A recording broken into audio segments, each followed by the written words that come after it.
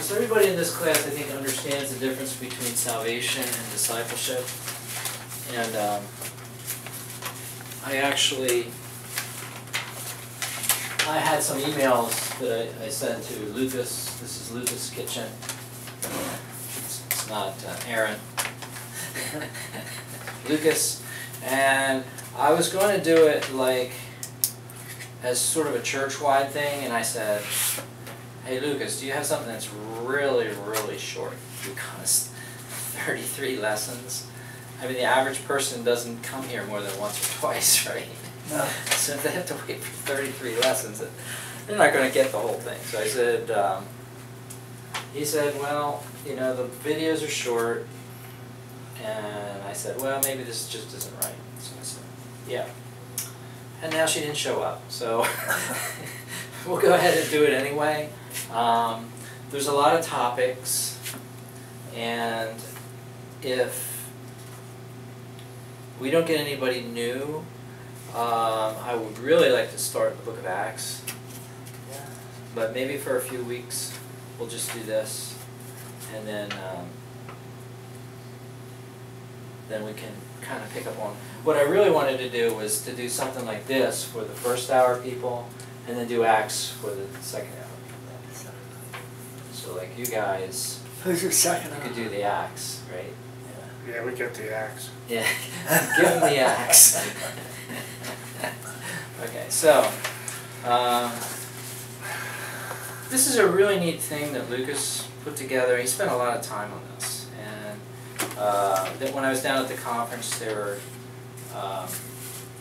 he actually had one of his sessions where he talked about all of this series. And since I was going to be talking about rewards, He says it back there. The two yeah. differences. So just for the sake of people who are online and don't know what I'm talking about, I will read the back of that, because most people don't have this.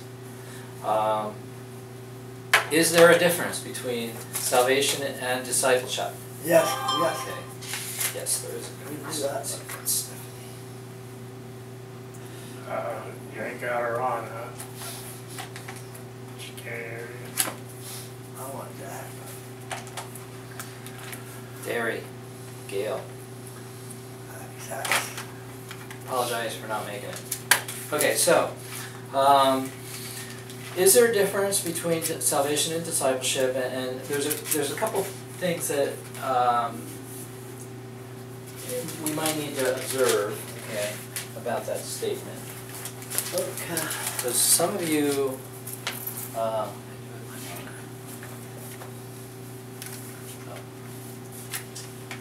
Got no pencil?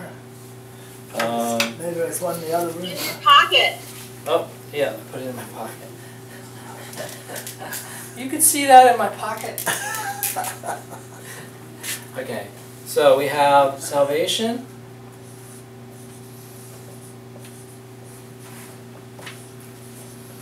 And discipleship.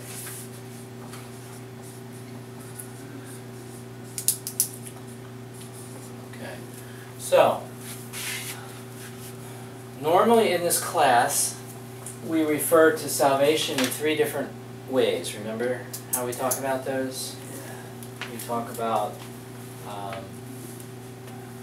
first of all would be justification, salvation, although I don't like that term.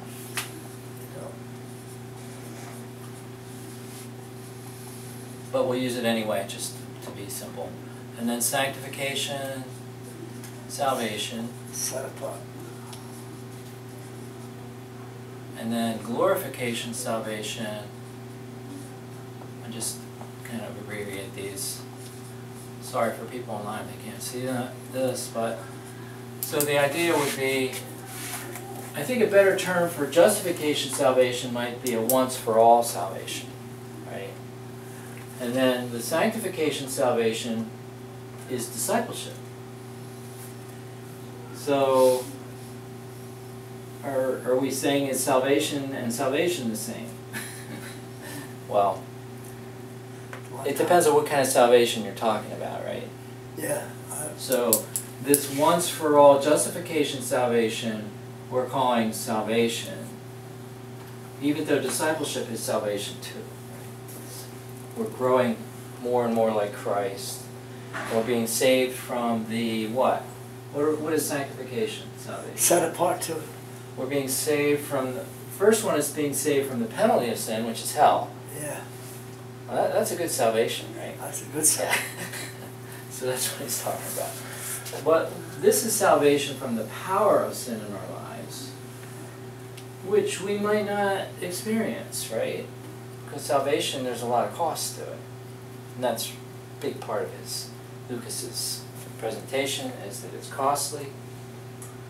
And on his summary here, and we're not going to talk about glorification salvation because that will be separation, that will be deliverance from the presence of sin. So when we get to heaven, we'll no longer have the flesh. We'll be glorified then, right? Yeah. So, anyway, I just thought I'd say that because sometimes people will say salvation. I don't see a difference between salvation and discipleship. Well, depends what kind of salvation you're talking about. Okay. So, salvation is a one-time event, and that's the important part. Right? And it happens the moment someone believes in Jesus for everlasting life. And as he says in this series, it's free, it's not costly, it's a gift, and you can never lose it, right? A person gets this kind of salvation, this kind of salvation, it's permanent. Whoever drinks the water of life, will never have to drink again, will never thirst again. Discipleship, on the other hand, is a lifelong journey that happens as a believer obeys Jesus' commands. Well, do you have a choice of obeying Jesus' commands? Yeah. Do. Not recognizing this simple distinction creates confusion. Not explaining the difference allows a mixed message to be spread. Not knowing the difference between salvation and discipleship keeps many people from experiencing either one. I thought that's a good way to describe that. Because if you think that works are involved, at the moment you raise your hand or you go forward or you do something, if you think works are involved when you're doing that, you're not saved. No. Right? Nothing you do. Yeah. And then, if a person thinks that all of these works are necessary for me to get justification, salvation, I'm sorry, that's the opposite way. If you think that there is nothing that you have to do to be a disciple, right? Because we just said this is a free gift, right? So if you think discipleship is a free gift, and there's nothing that you have to do, are you a disciple? Yeah. If you're just sitting in your lounge chair all day, doing nothing, right? That's when you do some work. Yeah. So you won't have either one if you don't understand the difference. Keeps many people from experiencing either one. And if you don't know the difference between salvation and discipleship, you're not going to be a disciple. Anyway, to help clear up the confusion, here are some of the many pairs of New Testament terms that show the distinction between salvation and discipleship. And if my internet is working, we'll go ahead and play the first one.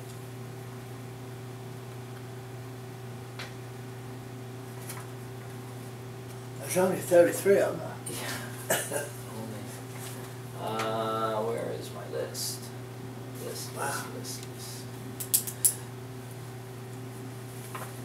it is. Okay.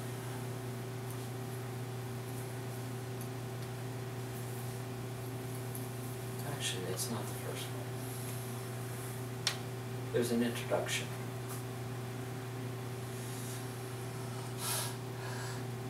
There it is. Looks like it's working.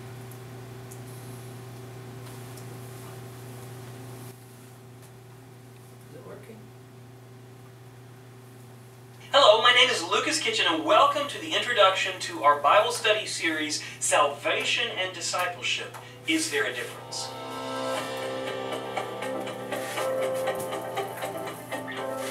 First of all, I want to tell you why you need this Bible study. The Bible teaches that salvation and discipleship are different. Salvation is a one-time event that happens the moment that someone believes in Jesus for everlasting life. Discipleship is a long-term journey that happens when someone obeys Christ on a daily basis. Not recognizing this simple distinction creates confusion, and not knowing the difference between salvation and discipleship keeps many people from experiencing either. This Bible study will chart out and explain 33 different pairs of terms used in the New Testament.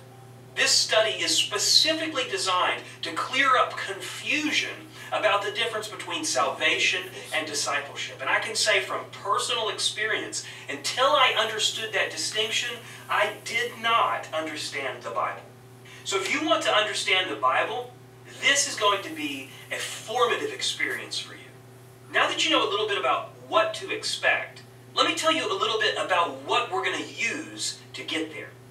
We have a handful of different study materials. The first is this video series. You've already begun. This study is divided up into 33 different topics. Each topic has a short overview video that will give you the lay of the land so that you have a basic understanding of that topic and the distinction that we find there. If you only watch the videos, then great. You'll have a basic understanding of each of those topics. However, I'm hoping that you want to go a little bit deeper. And for that, we've developed a number of study pieces that I think are going to really help you out. First of all, we have the study guide. Now, this study guide is something that you can tuck away in your Bible or even carry with you wherever you go. It gives the basic message that I just shared about the difference between salvation and discipleship, and then it also has all 33 topics inside of it, and each of those topics lays out the verses that are both salvation and discipleship oriented. The next study material that we have, we call our workbook. If you want to personally interact with the material in this study, this is where you ought to do it. This workbook is beautifully laid out with a great introduction that gives you the same information that we've been talking about so far, but it also has pages for each topic so that you can take notes and you can personally consider what this Bible study is teaching you. It's a great way to send down roots and really understand what's going on in this study. And finally, we have the book entitled Salvation and Discipleship, Is There a Difference? This book goes in depth for each of the topics. It's easy to read, but it gives you the information you need to completely understand the distinction between salvation and discipleship on each of the 33 topics. This is a valuable piece because it's going to take you deeper than what you'll get in the video or what you'll get in the workbook. You can also get it in audiobook if you prefer that format. The cool thing about all this is it's free on our website in digital format. So if you want to download it for free, go to simplybelief.com/grow. If you prefer a hard copy, you can order. Let me try using the YouTube navigator here.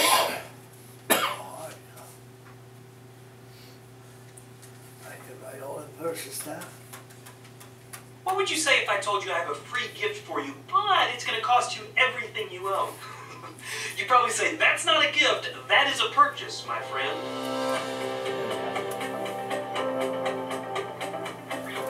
Hey, I'm Lucas Kitchen, and welcome to episode 1 of Salvation and Discipleship, Is There a Difference? So have you ever heard that phrase, salvation is free, but it will cost you everything? I know that for me, it confused me for years. And so in this episode, what I want to do is I want to talk about what the Bible says is free and what it says is costly. So if you have your study guide, go ahead and open it up to the first panel. And on the first panel, you'll notice that topic number 1 is free and costly. So let's look at the verses that we find under topic number 1. The first is Romans 6:23. Let's see what it says. For the wages of sin is death, but the gift of God is eternal life in Christ Jesus our Lord. I want you to notice a very important word in there. It's the word gift. Eternal life, which is a synonym for salvation, is a gift. It's given by God. So by definition, a gift means that it must be free. In fact, that's what our next verse is going to tell us. Let's turn over to Revelation 22:17. Here's what it says. And the Spirit and the bride say, come. And let him who hears say, come. And let him who thirsts come. Whoever desires, let him take the water of life freely. So we know that the water of life is salvation, because Jesus uses that term to describe salvation to the woman at the well in John chapter 4. So it says here that salvation can be taken freely. So not only is it a gift, but it's a free gift. So we know for sure that salvation is a free gift. That means that you can't earn it with good works. But that brings up an important question. If we can't earn our salvation with good works, why does the Bible spend so much time telling us the good works we should do? Why is the Bible so concerned with how we live if how we live is not how we get our salvation? Well, we actually can find the answer to that pretty simple. Let's turn over to Luke 14:26 through 33. It says, if anyone comes to me and does not hate his father and mother, wife and children, brothers and sisters, yes, and his own life also, he cannot be my disciple. And whoever does not bear his cross and come after me cannot be my disciple. So then he goes on to explain what it means to count the cost. And he gives a couple of examples of that. And then he hits us with this. So, likewise, whoever of you does not forsake all that he has cannot be my disciple. So there are a lot of people that teach that Jesus is saying here that you can't be saved unless you do this list of things, this list of good works. So some people say that you can't be saved unless you love Jesus so much more than your family that it looks like you hate your family. Some people say you can't be saved unless you take up your cross and follow Jesus. Some people say you can't be saved unless you count the cost and be a disciple. Some people say you can't be saved unless you forsake all of your worldly possessions. So, what gives? In one place it says that salvation is a free gift, but here it's talking about cost. Well, if you are among the people who say that this is talking about salvation, I would challenge you to find the word salvation in this passage. You're not going to find it. But what you will find is a different word entirely. He cannot be my disciple. So this is telling people what will disqualify them from discipleship. And he explains that discipleship is going to cost you something. So in one place it says that salvation is free, but in another it says discipleship is costly. Where salvation determines where you will spend eternity, discipleship determines how you will spend eternity.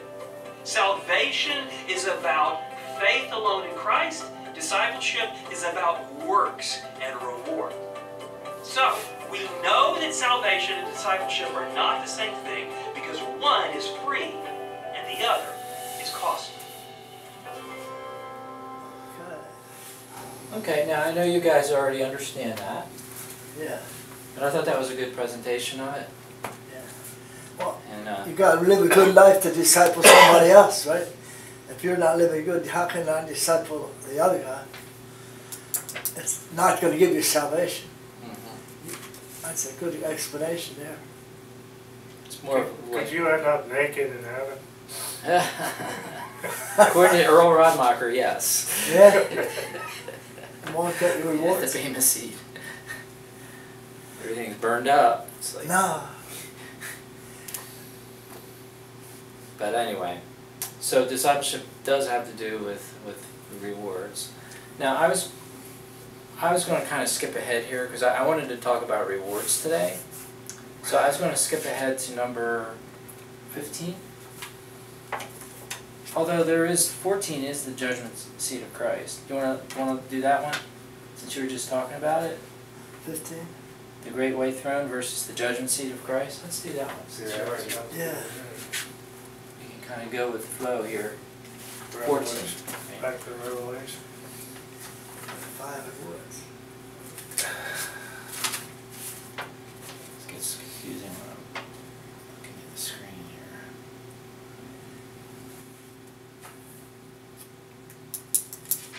Do you know the difference between the white throne judgment and the judgment seat of Christ? Well, you're about to. Hey, I'm Lucas Kitchen, and this is episode 14 of Salvation and Discipleship. Is there a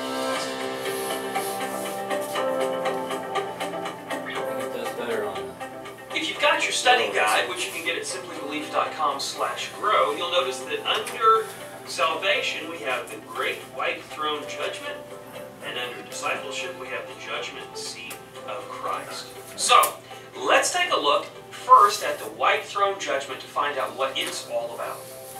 Starting in chapter 20, verse 10, it says, "The devil who deceived them was cast into the lake of fire and brimstone, where the beast and the false prophet are, and they will be tormented day and night forever and ever." So, this is, you could say, the preamble to the white throne judgment. This sets the stakes.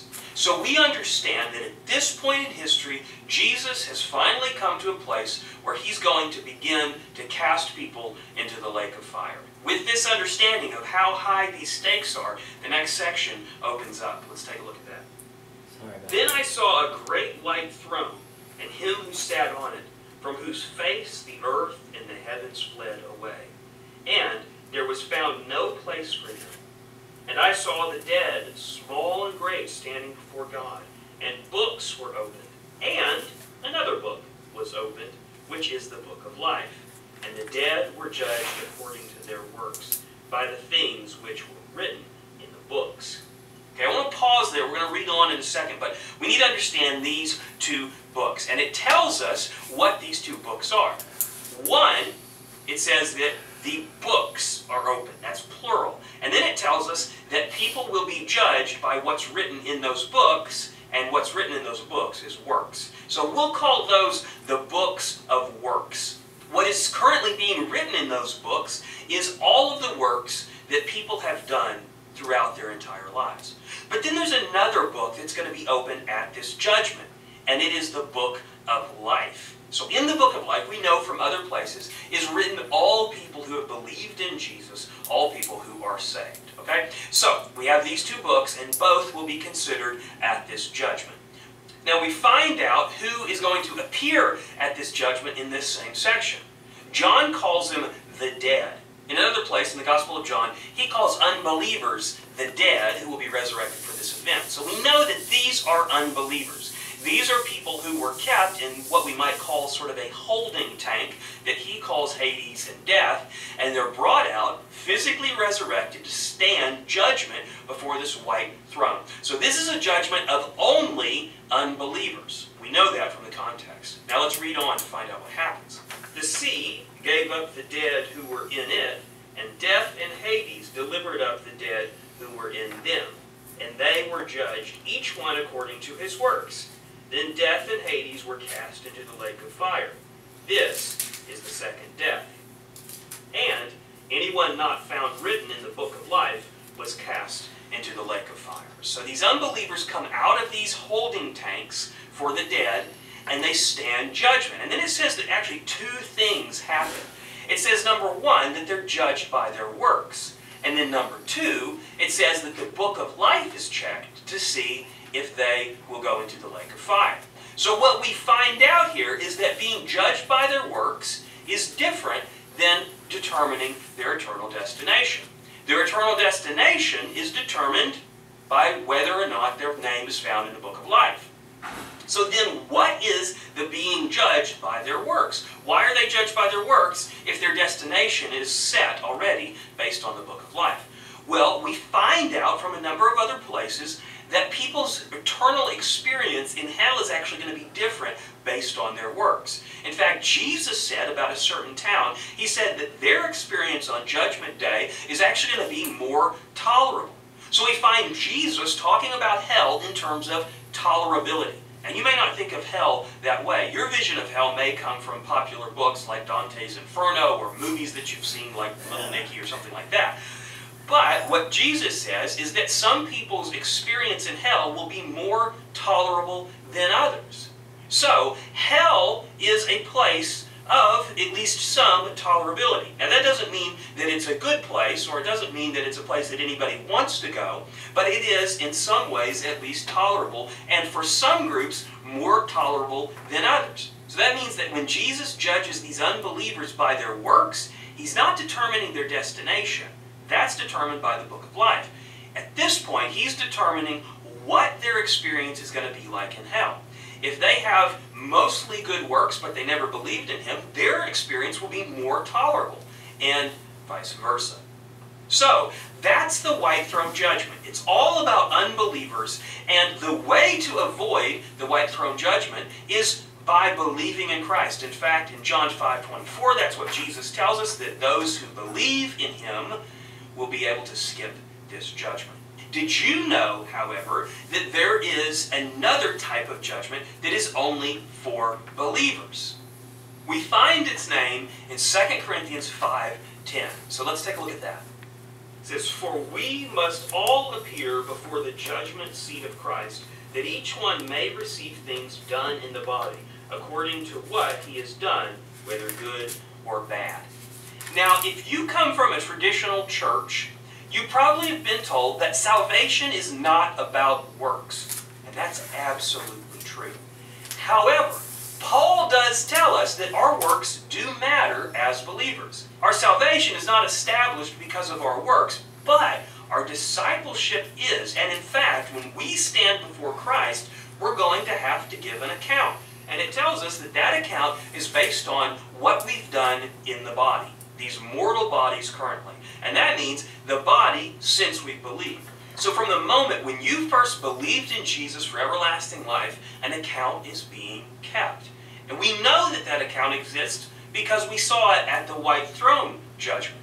Here we find out that Jesus is going to expect us to give an account for everything we've done at this event called the judgment seat of Christ. Now, let me give you just a little bit of historical background on what that term means.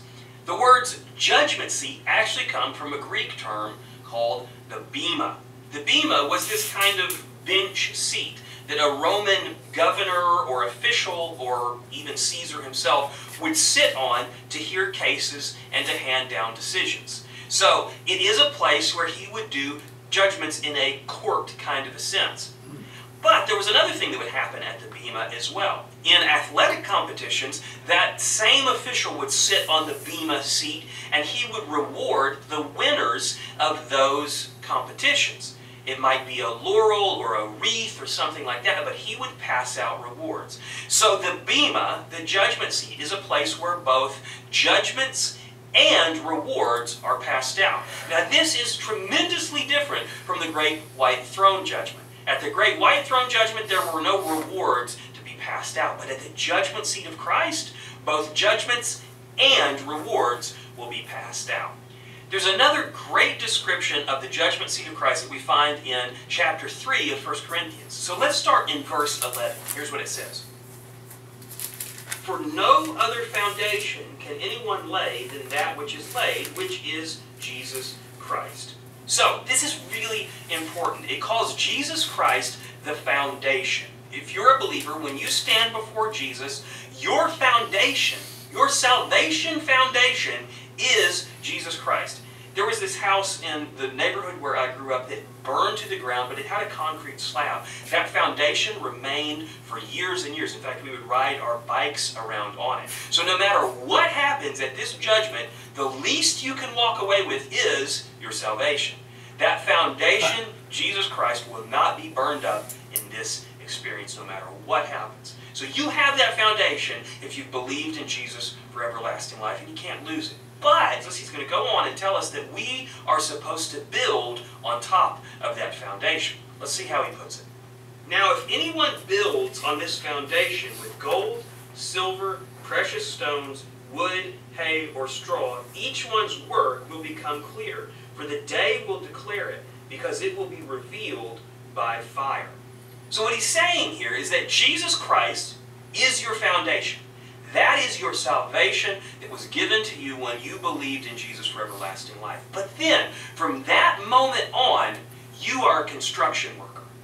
So as a disciple, you either can build with good works or you can decide not to.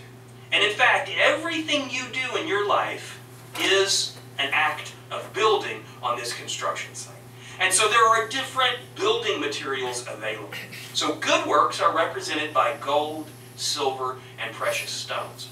But then bad works, or useless works we might say, are represented by wood, hay, and straw.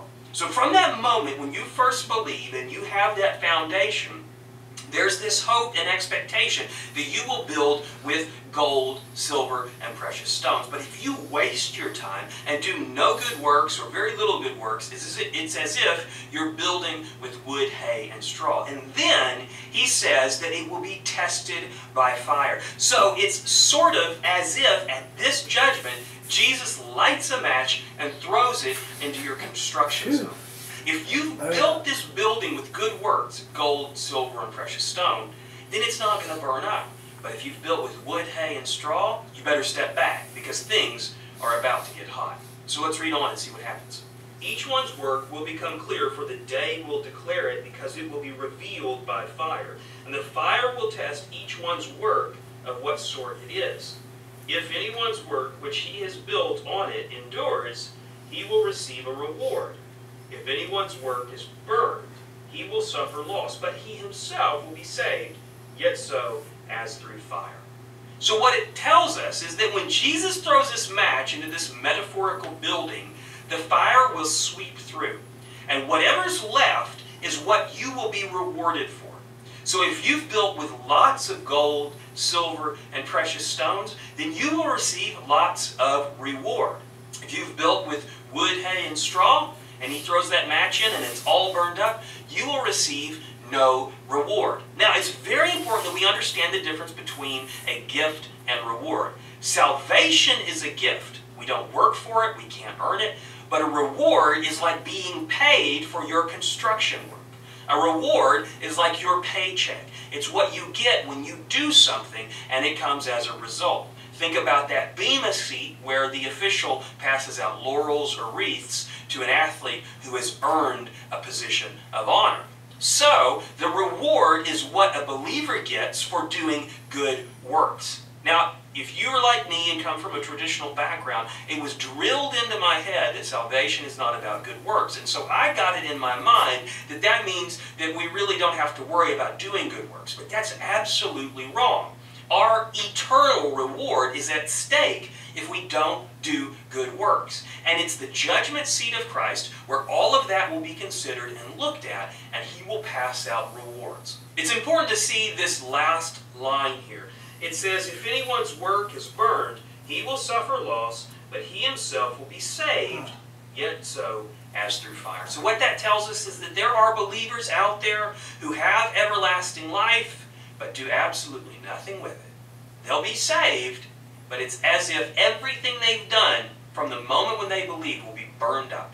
They'll enter heaven almost as if they're naked. I mean, imagine somebody passing through fire, even their clothes burn up. They enter the kingdom of heaven with nothing to their name. It says that they will suffer loss, and that is in heaven. They will suffer loss in the kingdom of heaven because they did nothing with their life once they became a believer. But, praise the Lord, they will be saved. It's a beautiful thing. It's a reassurance of salvation, but it's a reminder that not only should we have our salvation in place, but we also need to work as disciples.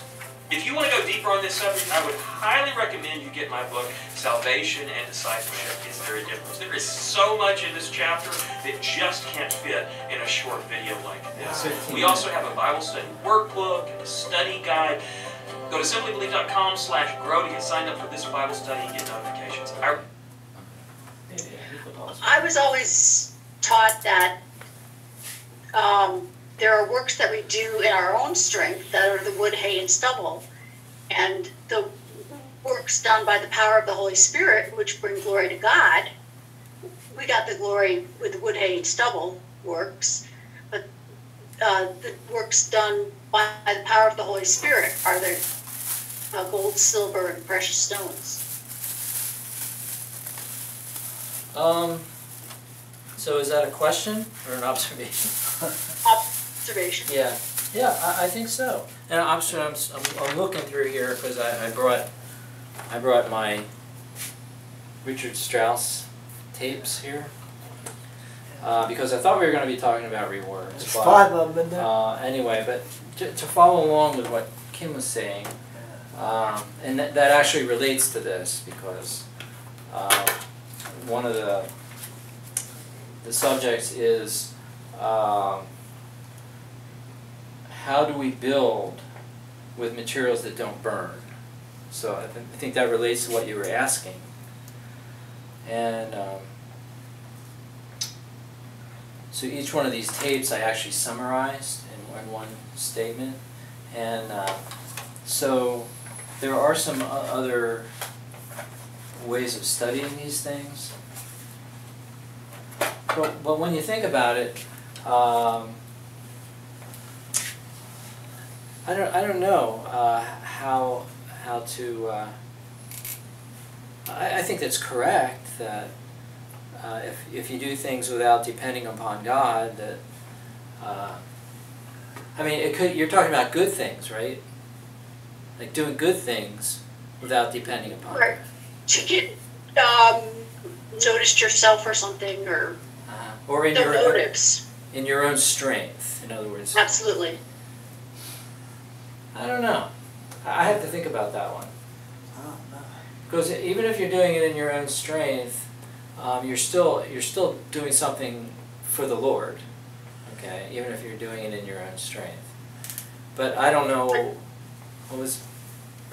Well, just that the rewards you can get on earth, but not in heaven. I don't know.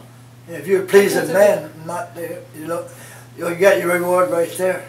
Yeah, I guess you're talking more about motives, Yeah. right? Not what you're doing. Like when you think of doing Right. something good, like you're serving in a Yeah. breakfast mission, or you're on a mission trip, or you're doing these things in your flesh for recognition. Yeah. So people would pat you on the back when you come back to church. That's your reward there. I think, is that what you meant? Yes, that, and also the power to do it. Yeah, I think I would agree. But when I was listening to this, I'm thinking about how mixed my motives might be sometimes. Because we're not always perfect with our motives. I think that comes with Christian growth, right? It says there's a reward if you're just looking for Jesus to come back. You even get that because you're wishing. You want him coming back. You're thinking of him. Yeah. That's one reward. There's 5 of them all together I read in a book at home. Is that right?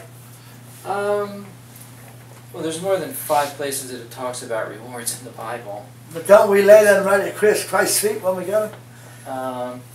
Metaphorically, Yeah, no. maybe. But they were going to. He didn't have time to really go into it. That's But good. there will be places of honor and places of ruling and reigning with Christ when he comes in his kingdom. So some people will be ruler over 10 cities, some people will be ruler over 1 city. So there's like distinctions. And Jody Dillow uses the illustration. He says, some people think that when they die and go to the Bema seat, the judgment seat, that God will hit this reset button. You know what I'm talking about? Reset. And then everybody's the same, right? Well, everybody won't be the same. That's the purpose of the judgment. I always told them I wanted to rule over Marcus Hook, Linwood, and Hawaii. Doesn't sound like I'm going to get to meet any of the big guys. Yeah. Abraham, Isaac, and Jacob. You'll see them when you get there. I was just looking at a passage that talked about sitting down with. I don't even think I'll catch up with Billy Graham. Oh. Well, he's going to have Hopefully. Well, no comment. But He'll have any rewards for him. Billy Graham for what he done. Again, it goes back to motive. Motive, yeah. If he's giving an unclear gospel with a good motive, will he be rewarded? Not if it's unclear, no. He's not going to get as much reward as if he had a clear gospel, right? Remember the video I played? Yeah. That was terrible. It was very unclear. But, I mean, Billy Graham isn't... From what I hear about him, he never sought glory for himself. Nah, that's not right. And I don't even think he wanted to be called doctor. Yeah. So his motives were probably pretty good, right? So... But this, I don't know, I've talked about this several times, and maybe we should do a series on rewards, because he breaks it down so that you can really understand. I mean, what are the rewards? How do we build? Rewards for suffering, kind of attitudes, crowns, what are the crowns? Investing in, how do we invest in eternity right now, today? How do we lay up treasures in heaven? Jesus said lay up treasures in heaven. It's like, well, how in the world do I do that? You know, what are some practical steps in rewards for faithful service? And just being faithful. You didn't do any great things. Nobody even knows your name. But you were faithful. There's going to be rewards for that.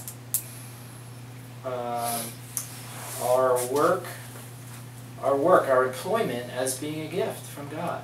How do we do our jobs to gain rewards in heaven? If you're honest. Have you ever heard anyone give a message on that? No. How do you Yeah. or how do you use your retirement to gain rewards in heaven? You're not going to be sitting around on a cloud up there, that's for sure. Yeah. Oh, he's going to give you jobs. But aren't they great subjects? I mean, there's 12 of them, and then you can lose your reward. His last message is on how to maintain your reward. Because you could theoretically lose. I don't think you could lose all your rewards, but you could lose. Yeah, I've heard that where you could lose some of them. And to be a good worker on your job, honest, doing an honest job. Okay, so we listened to 2 messages, so we'll wrap it up. That's a good lesson. Did you enjoy that? I like that. Yeah, I can't promise what we'll do next week. That's something all the people in this church do here. They all hear it, right? Well, I don't know what else to try. I've tried everything. I think we got the right idea for me. Let's meet up there where all the food is. Yeah. Seems like wherever you got Christians, you got food there around. Maybe I could open up my laptop up there and do a preview of what we'll be talking about. This will be interesting to everybody. And I said, well, if you want to discuss this and participate, why don't you come down and join us? Yeah. I don't know. So I'm just... If you it shows someone have to take a look at it. What you're teaching. Okay, let's close with a word of prayer. Father, we thank you for everything we talked about today, and some of it sort of convicting, and help us to walk close to you so that we know our motives are good, and even though we're far from perfect, and when a lot will burn up, even with the best of us, that we pray that the part that remains will glorify you as best we can. We pray this in Christ's name. Amen? Yeah.